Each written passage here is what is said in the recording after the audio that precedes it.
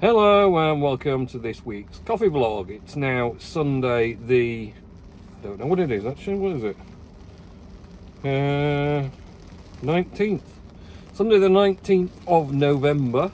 So yes, 2023 is getting very close to it being done already. It's dark, it's wet, it's miserable, it's the UK in winter. Yeah, it's just we've had winds, rain and all sorts, and we're heading into sort of zero or sub-zero temperatures over the next week, so on the whole pretty grim, to be fair. I have again missed another week's vlog, just been busy with stuff. You know, work's been flat out again. Of course, we're now really in the big Christmas rush, so it's all happening. Loads of roasting to do, of course, and that's just going to plough on now for the next 3 weeks or so, until we hit Christmas. So yeah, all to do on the whole. Busy, keeping us going. I don't know. I don't even know. We've not done Christmas closing or anything yet, actually, which I need to get my head around at some point pretty soon before it is actually Christmas. Although that never changes, so regular customers should be pretty used to our closing schedule now anyway. But yeah, we normally do a little leaflet to go in with orders and things, and I've not done that yet, so guess I'll be doing that at some point soon.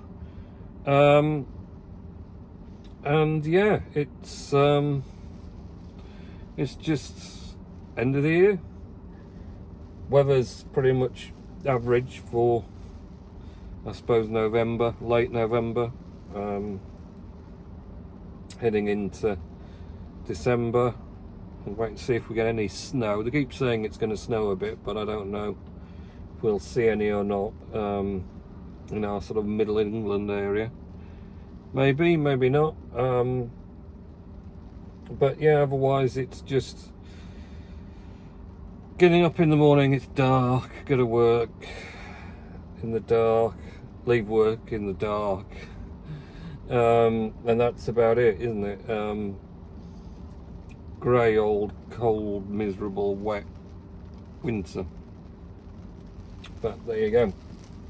So one bonus, of course, of the Tesla winter-wise is that scheduled preheating on a morning. So have it set for 7 o'clock, and every morning it will heat the cabin to my desired temperature and precondition the battery at the same time, ready for driving. So that's great to just come out of a house into the cold. You know, it's 5 degrees, 4 degrees, whatever, or sub-zero. Not got to sub-zero yet, but we'll soon.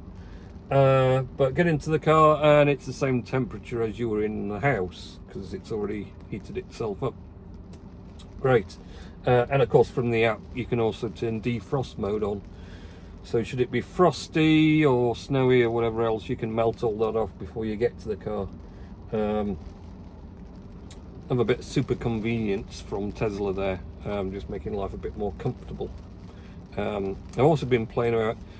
They've not figured it out quite. There's an easy entry mode with the Tesla, so basically when you put it in park, it reclines the seats back, moves them back so it's easier to get out, and then when you get in and put it in drive, it moves them forward again. So I've just been playing around with that setting now. So apparently I can do that, and that's my easy entry. That just moves the seat back so I can get in easier, which is going to be pretty cool. It's just, I had a lot of trouble. I've tried to set it up when I started out and I couldn't figure it out. And I've reread like instructions on doing it, and then I've just been having another go just because I'm sat in the car. I haven't got anything else to do while it's charging. I'm not sitting here while it's charging just for the sake of sitting here because it's charging, because that's pointless. I never thought of doing that, but actually I'm waiting for someone to take them back home again, and while I'm waiting, obviously the idea was go to a charge point and get charging while I'm waiting, and then do the vlog and mess about with easy entry. So I'm hoping I've got all that programmed now. It's not, considering how intuitive most of Tesla stuff is, that bit wasn't. It seems like you turn it on and it creates an account which is easy entry, because you have like profile accounts, and I had that, but it never did anything. But it seems like I had to go to the easy entry and move the seat to the position I wanted it to be for easy entry, and as you're moving it, it comes up with a little message here I hadn't realised that says save. So seems that was what I was missing. It just, I'd got easy entry set at the same position that normal my account or my driving position setting is, so that's why it wasn't working. So just my own inability to understand the technology is probably the cause there. But other than that, winter driving in the Tesla, not really seen a huge amount of difference. Range isn't, I can't say, noticeably changing. You're obviously going to use a bit more power because of the preheating at the morning and things. I have noticed one thing is the regenerative braking. There's a little icon that comes up which says it's basically limited because the battery condition, it's not hot enough or whatever else, and that's on a lot more frequently now than when it was in summer, because obviously the battery is too cool when you set off and whatever else. So until you've done a bit of driving and it's warmed itself up, obviously when you precondition it, it warms the battery up ready for driving a bit, but not sufficient maybe to fully use the regenerative braking. So the downside of not having the regenerative, or all the regenerative braking, is the slowdown as you lift off the accelerator is less. It's less than you're used to with the normal, and I think Tesla did overcome this because they started doing what they call blended braking. So when regenerative braking is reduced as you're lifting off the accelerator and the regeneration is doing its best, but it's less than normal, that's bolstered or added up by the use of the brakes by the car automatically. You don't do anything about it, you're just doing the same thing you always do, which is lifting the accelerator up or down to control speed. But because of course the reduced regen doesn't have as much braking power as full regen, the car uses the brakes a bit then to mimic the effect, so you don't notice as much that you're not slowing down as quickly as you used to as you're lifting off in certain places. So but you do, I noticed the difference in some areas that I travel a lot downhill or whatever else, where normally I wouldn't need to lift off the accelerator as much as I'm having to do to get it to reduce speed. But yeah, other than that, I mean, so far it's all been good. Super great on the motorways, of course. Motorway driving is just something Tesla have got really nailed down with the autopilot, because realistically you're not doing anything on the motorway because it does the accelerating and braking to keep up with traffic, and it steers itself as well, so it stays within the lane, so you don't have to do any steering, and you don't really have to, well, you don't do anything, you just sit there and watch out for maybe it might do something wrong at some point. But it's pretty rock solid. I've had a couple of sort of random slowdowns where it's maybe got a little bit confused. I did it once when there was a recovery truck at the side of the motorway, and I don't know if it was being cautious about that or something. And sometimes it doesn't like sort of big junctions on the motorway where there's multiple lanes going off at the sides and whatnot, can get a little bit muddled with that. So, which makes you wonder how they get on with self-driving completely, which of course you can't have in the UK anyway, so there's no point having that feature. But on the whole, if you're travelling on a motorway and you've got it set on enhanced autopilot, it does do everything you need, and you just sit there and enjoy the ride. So really pleased with that. Got some super efficient mileage on the motorway as well. I think you've got to just be kind of like staying in the 60-mile-an-hour range on the motorway to get like optimum distance for battery range. And what I've often found, and I found before in fact, 'cause I did a lot of sort of messing about, not only with the RAV4 but with the Renault Kadjar I had before, the diesel Renault Kadjar, and you could get so much mile per gallon again with those, just by sitting on the inside lane of the motorway behind a lorry, for example, any sort of big vehicle, truck, lorry, whatever, because if you follow them, they're normally doing about 60, and 60 seems to be a good sort of speed. Once you get up to 70, the sort of speed limit on the motorways, that starts eating more mile per gallon or battery range as far as electric vehicles go. But the advantage of sitting on the inside behind a big lorry or wagon is it's clearing the air for you, because one of the things that eats up battery as you're travelling is wind resistance. I mean, obviously if you're going uphill, then the fact that you're trying to move the car uphill's also eating power. But if you're on like the flat, effectively you'd just be rolling, but wind resistance obviously is constantly pushing you back, and that's eating power because you're having to use more force to beat the wind resistance. So sitting behind a lorry in the slipstream, it breaks up the air for you. You don't have the same sort of wind resistance, and therefore you gain because you're not having to force your way through the air, and that gives you sort of super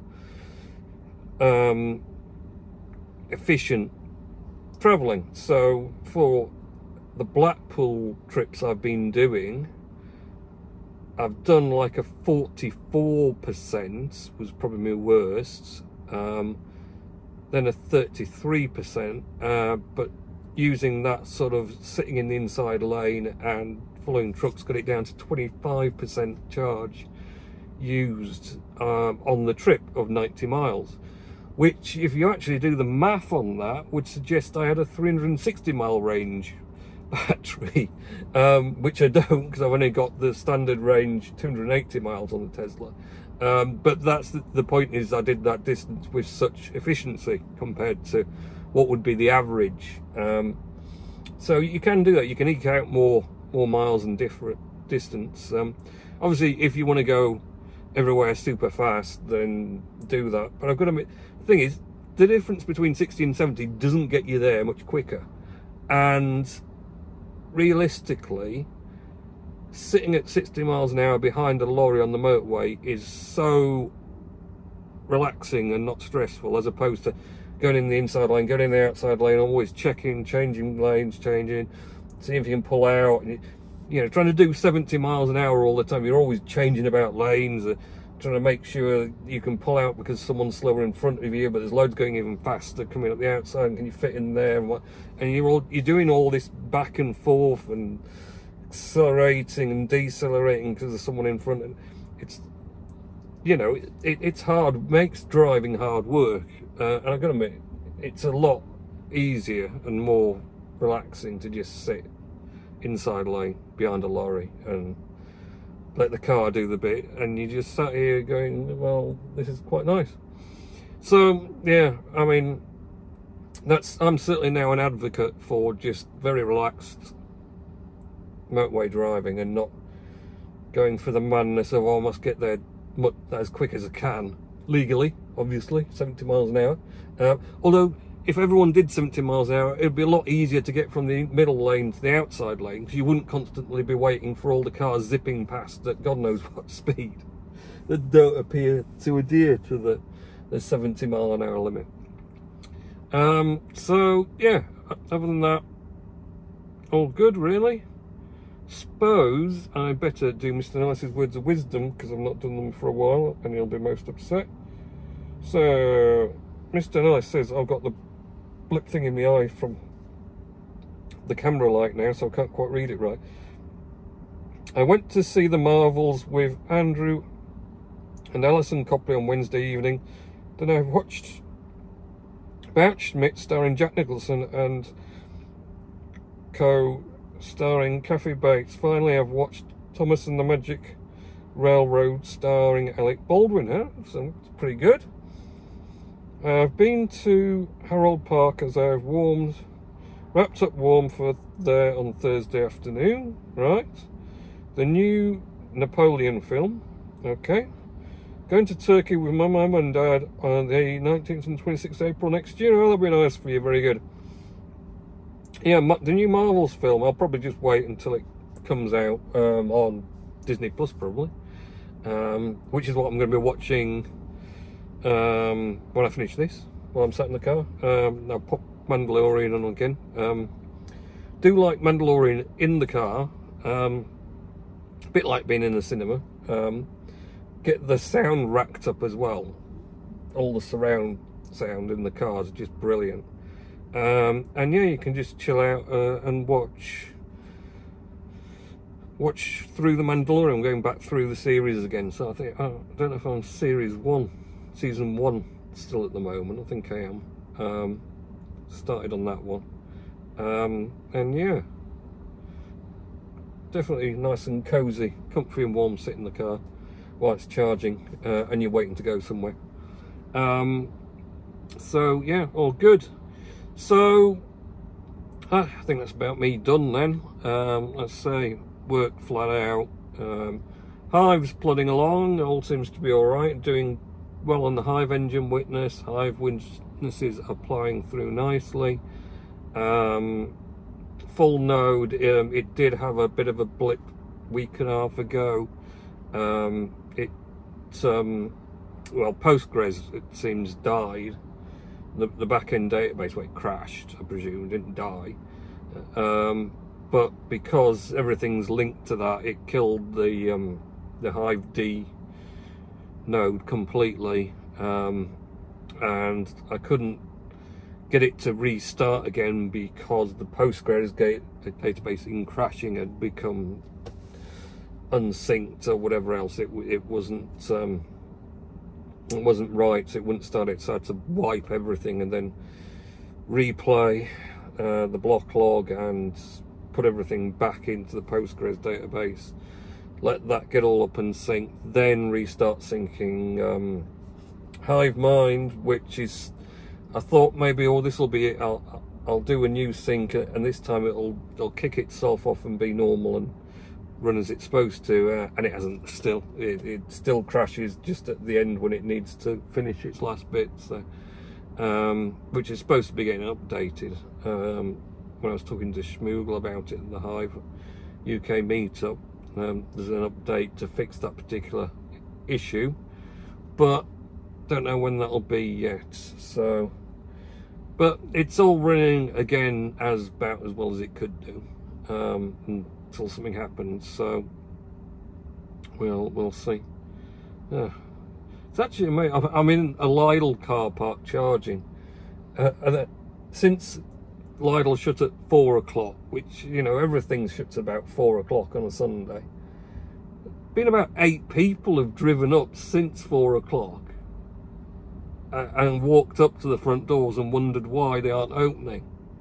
And it's kind of like, you know, it's 4:45. It's going to be shut, isn't it? You know, I mean, the lights are still on because obviously they're cleaning up and sorting out and whatever else. They can't just turn all the lights off inside it, so the odd confused people can't drive past and go, oh, look, the lights are on, I'll go in there. Everything shuts at 4 on a Sunday. We should have go back to the days when nothing opened on a Sunday, and it would be no confusion then, would there? Because it's just not nothing's open on a Sunday. Those were the days, but never mind. Right, I'm going to get on with watching Mandalorian then. Well, actually, there's a Costa Coffee next door, and I've been here for 2 hours already. So I might nip into the Costa Coffee to get a drink, maybe something to eat, and more importantly, to use their toilets. I need the loo. And I'm going to have an hour and a half drive back whenever I get to set off back, whenever that may be. But we'll see. Okay, so have a good week, because it's end of the weekend now, so you can't really have much more of a good weekend. And I'll catch you in next week's coffee vlog. Okay, see ya.